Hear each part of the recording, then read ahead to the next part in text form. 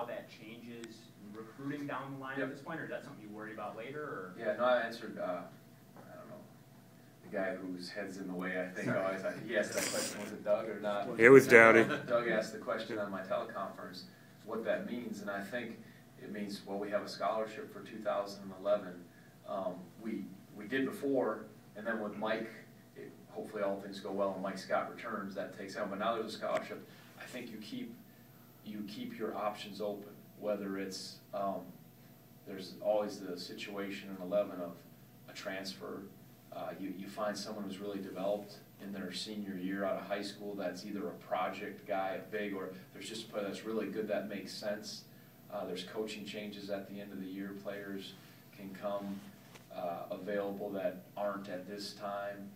Or you take the scholarship and you push it back into the class of 2012. So if something makes sense, you do it, and yeah, absolutely now with the scholarship, you do it, and you never know at the end of the year. You really don't.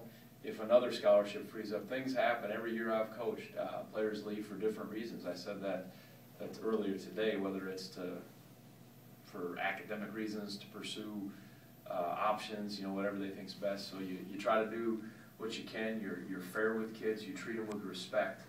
But young men have to want to value being here and desire to be part of, being part of this program, getting a degree here. And I'll never beg kids to stay. This is an unbelievable opportunity. You have to earn what you get, and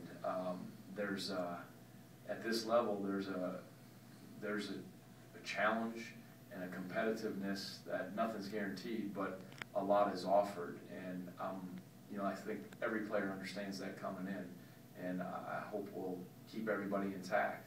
But now with an extra scholarship, we'll see what can happen, whether it's in 12 or